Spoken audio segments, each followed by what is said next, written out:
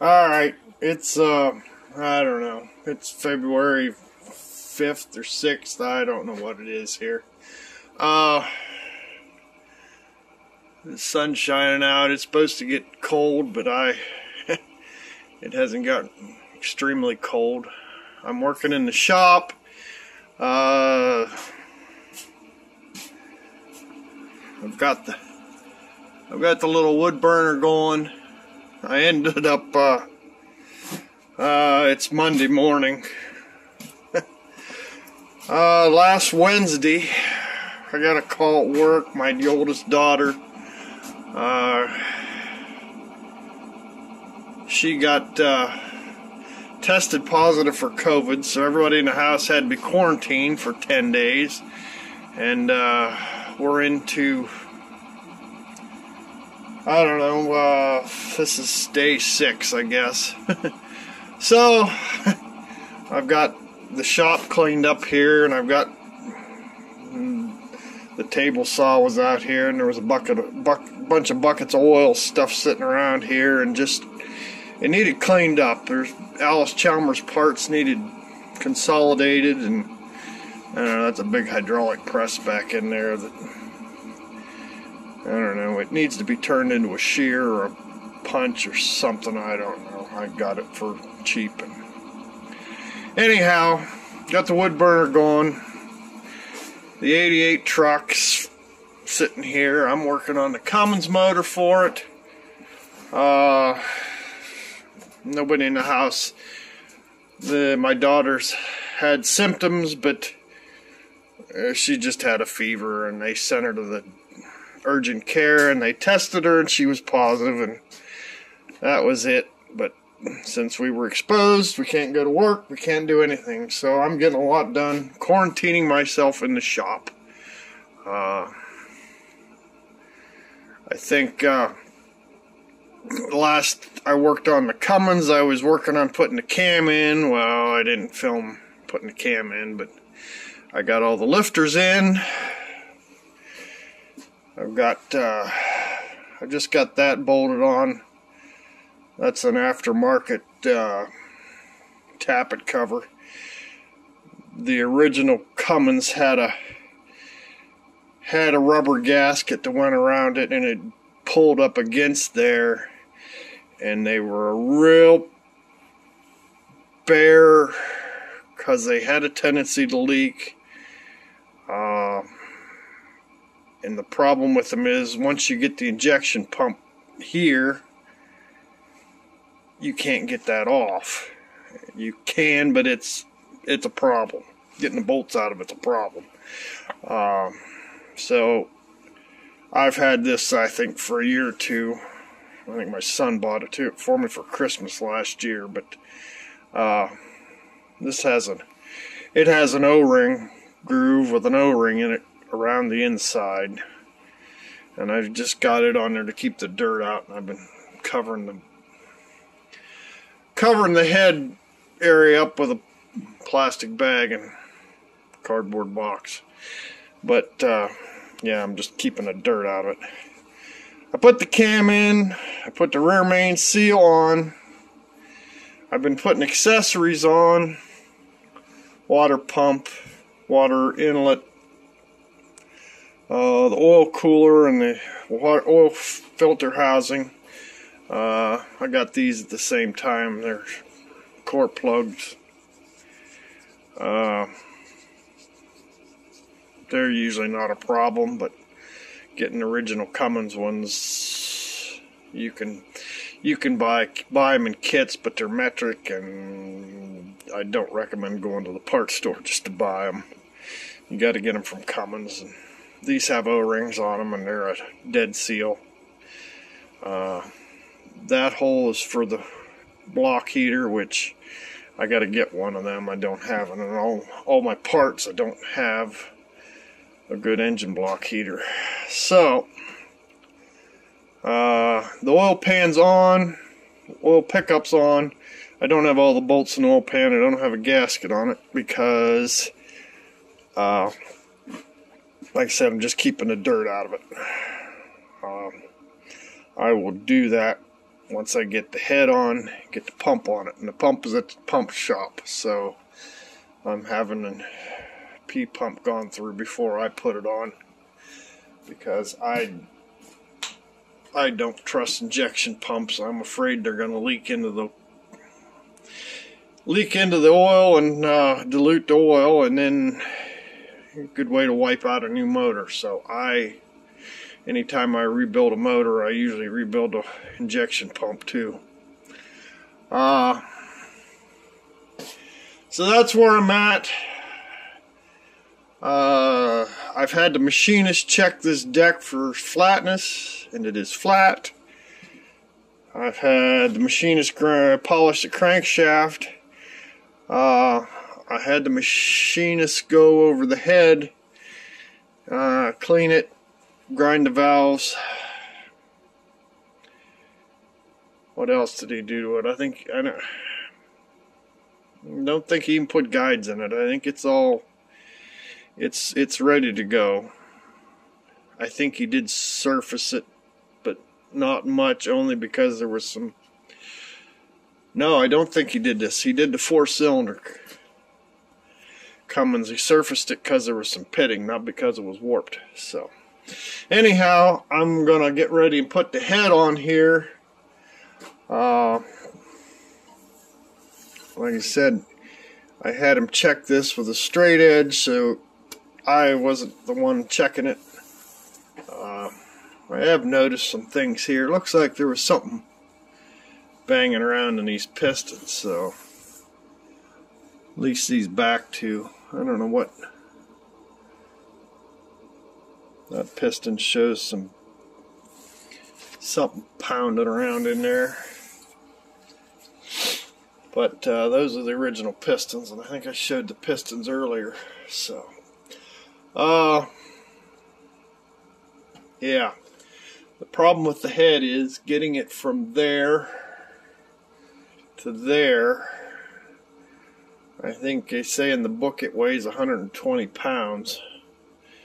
And yeah, I can pick that up, but can I successfully get it onto the block without screwing up the head gasket? So I think what I'm going to do is get it out here on a bench or something and get the hoist at least on one end or something, and set it down here. So that's what I'm working on today.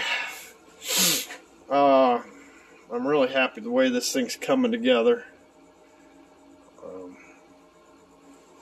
I've got the bracket on there for the lower air conditioning mount. I don't know if I'm going to use that.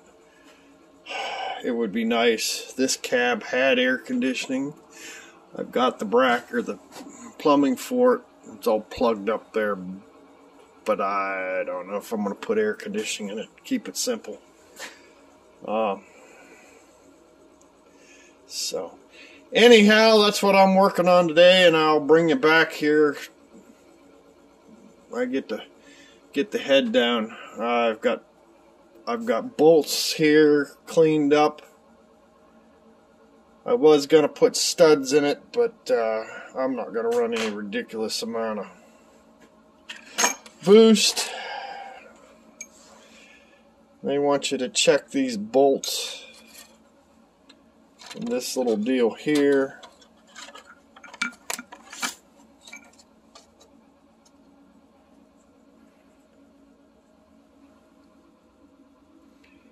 And this is plastic, and they say as long as the end of the bolt ain't touching, which there's a gap there, so they're good. I've gone through all these and checked them all. The long ones go through the rockers. These are other miscellaneous ones. I've got 2 or 3 sets of them here. But I've checked all the bolts. I've got an industrial dampener pulley, which it seems to be in better shape. The rubber isn't squashed out of it the way the other one is. So we've got a turbo. I don't know that. I think I'm going to send out and have it gone through too, because it had oil on the intake side. So I've got lift pump, That's the neck for the turbo. So anyhow, I'm cleaning up parts, getting ready to set that head on. So I'll bring you back. Alright, I got everything. I set the head down there on a block of wood. Got to lift it up there with the chain hoist, of course. I can move it to the floor, but picking it up and setting it on that head gasket's going to be treacherous. I think this head was machined flat. I wiped it with mineral spirits in a dry rag, and after I do that, I wipe it with my clean hands because I don't trust rags. They leave lint.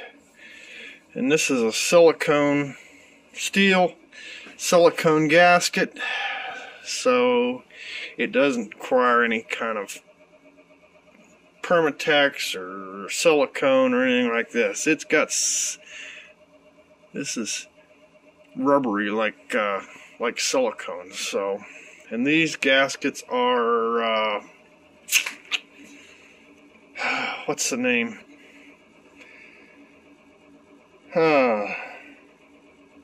Same name International Engines use. Max Force gasket sets. I wasn't able to get Cummins parts. I ordered a Cummins gasket set, and it come in a box damaged, so I have to send it back. These are Max Force gaskets, and that's what I used on the other Cummins truck.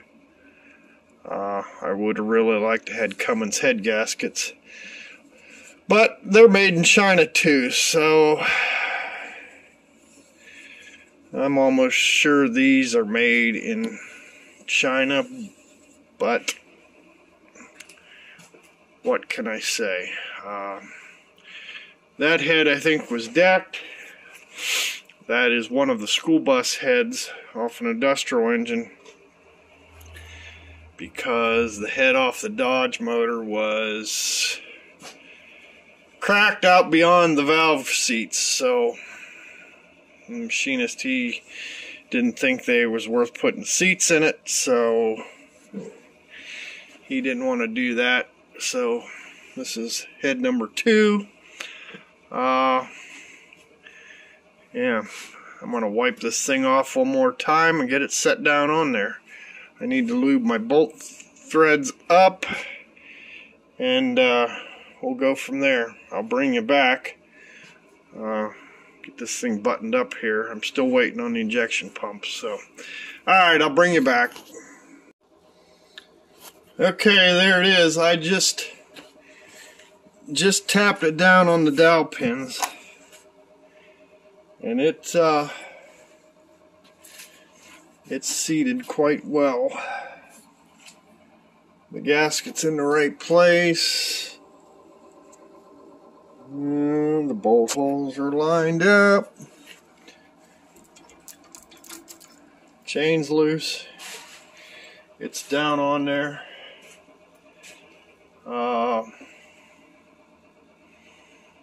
Yeah, there we are. It's ready to go. So let me get some oil on the bolts, and we'll go from there. I really wish I'd had the injection pump here, but yeah, I'd like to have it on there first. But anyhow, here we go. Let's get some bolts in it. I don't know if I'm going to get it torqued completely today and get the rockers on it. So, alright, I'll bring you back. Alright, I got all the head bolts in. Got them all lubricated. They're all snug. Everything's got oil on the threads, oil under the heads of the bolts.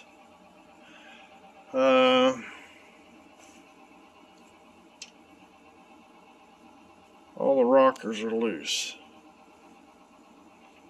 I'm going to check a couple of them because there's a tight one.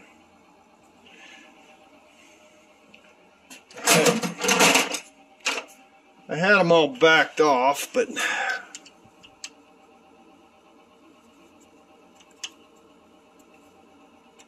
holy cow. There it is, finally.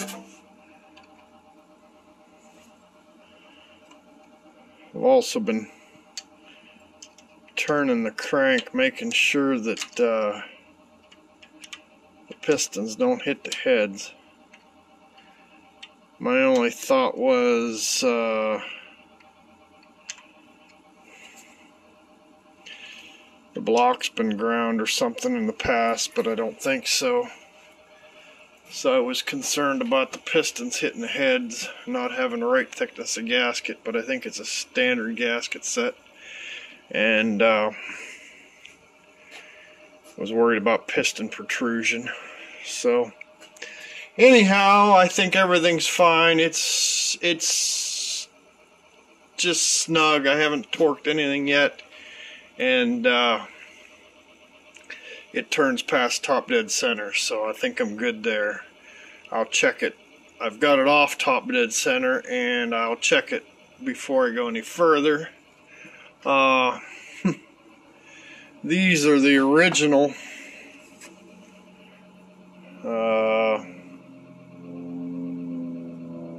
you can see that. These were the original push rods.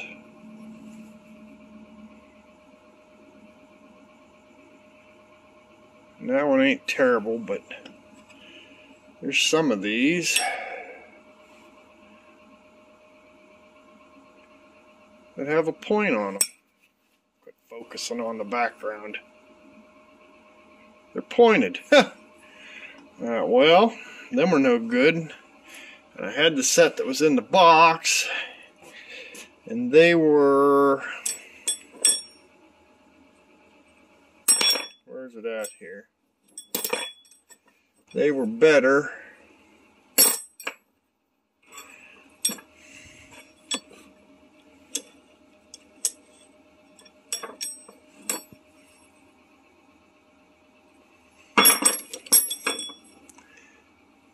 They were good.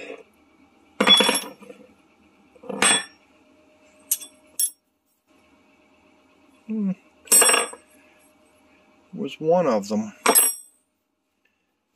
Where'd it go here? No, I'm sure it was here. Where the heck did it go?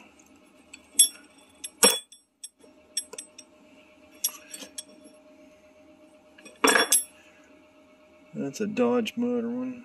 I don't know.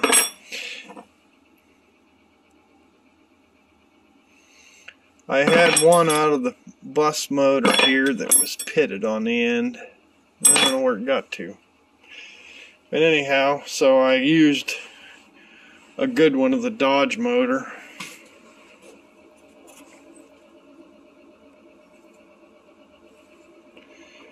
Had to use one of them. And they weren't all terrible pointed, but it has new cam followers in it, so I wanted to have good push rods in it.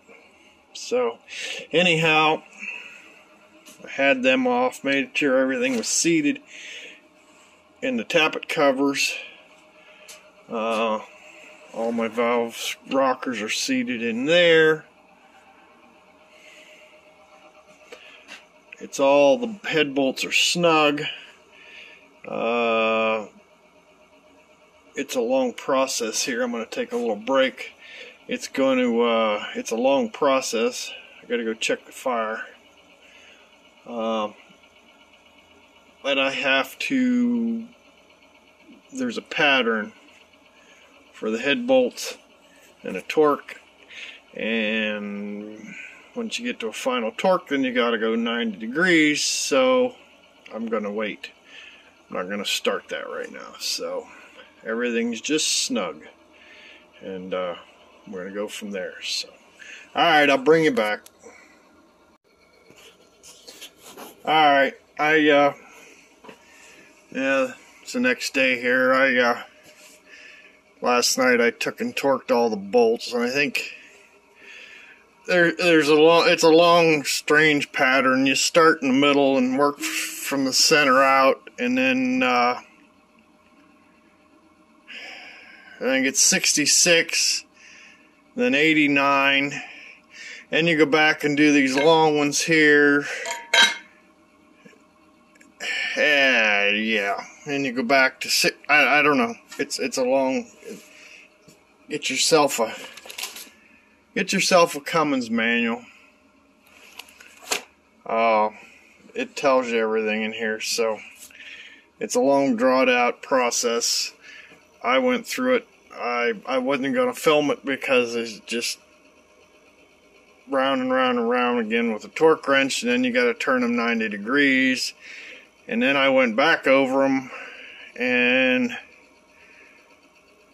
I made sure that they were all at least 120 foot-pounds of torque. That they were, you know, at least that, because that I'm not sold on the 90 degree.